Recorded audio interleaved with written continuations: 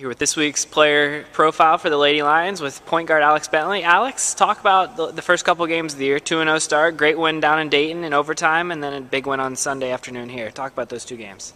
The Dayton game was really exciting. I mean, we went into double overtime, and a lot of our shooting guards stepped up and hit some really great shots. So it was nice just having a balance for the score and just all across the board and the box score.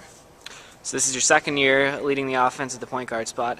How much more comfortable do you feel today versus this point last year? I definitely feel a lot more comfortable. I mean, it comes with the experience. I have 1 year under my belt, so I mean, it's a lot more fun, I think. What's been the biggest challenge to getting to this point right now for you? I would say just trying to fit into that point guard position. I mean, there's a lot that goes into it, and I mean, it gets hard at times, but you know, I'm starting to really get it. Looking to go 3-0 against Oakland. What do you know about their team, and looking forward to that game? They're a pretty good team from what I know, from what I hear from last year. You know, it's not going to be an easy win, but I know that we can definitely beat them if we come to play. Switching gears a little bit, what got you into basketball originally, and how old were you? I just love basketball. I mean, right when I touched the ball, I fell in love with it, and I was probably like 5 years old, 6 years old, something like that. So. Your home state, obviously known to be a huge basketball state. What's the basketball culture like in Indiana? I mean, it's great. Everybody loves basketball. Everybody loves to watch it, loves to play.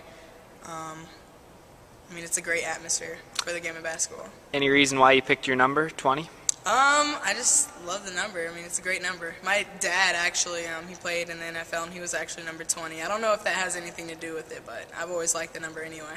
Who do you look up to on the basketball court? Professionals or other college players? I really have a lot of love for Kobe's game. When you look around the locker room, who's the biggest competitor on the team? Me. I've heard that, and why is that? I don't know. I just love to compete. I hate to lose, and I love to win. It's just how I am. When you look on the schedule, the Bryce Jordan Center playing host to the first and second rounds of the NCAA tournament, how much of an incentive and motivation is that for you? It's a huge motivation because we don't want to be, not playing in our home gym, and I mean, it just gives us a lot of motivation because we want to play, and it's here, so it gives us an advantage. Point guard spot, obviously a difficult position to learn, but having Coach Washington be a former point guard, how much has that helped you in this process? Oh, it's great. I mean, she knows a lot about the game, and I just try to soak up all the information that I can from her. Have you ever played her in one-on-one? No, she won't play. She won't play anymore. So this year, what types of goals, expectations do you have for yourself moving forward? For myself, I just really want to just lead my team to victories. Whatever that takes, I'm going to do it. All right, Alex, thanks for your time. Best of luck this week. Thank you.